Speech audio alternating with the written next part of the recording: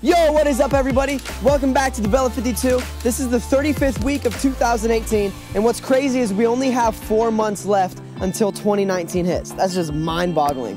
But what we got this week is something that I literally just found, and what it is, I'm calling it a happy list.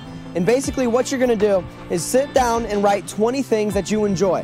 Maybe if it's reading or if it's playing video games, playing basketball, write down 20 activities that you enjoy to do, no matter what's going on. And what we're gonna be doing with those 20 things is just doing one of them every single day, no matter how big or how small it is, because we wanna make sure that we're enjoying life. And if every single day isn't enjoyable, then why are we here? Why are we living? It's just something very, very small, but I think it will help. I'm gonna try it out. I want you guys to try it out, see if the happy list works, and just one day, do something that you love every single day, no matter how big or how small. And I'll see you guys next week for week 36. We out, gang.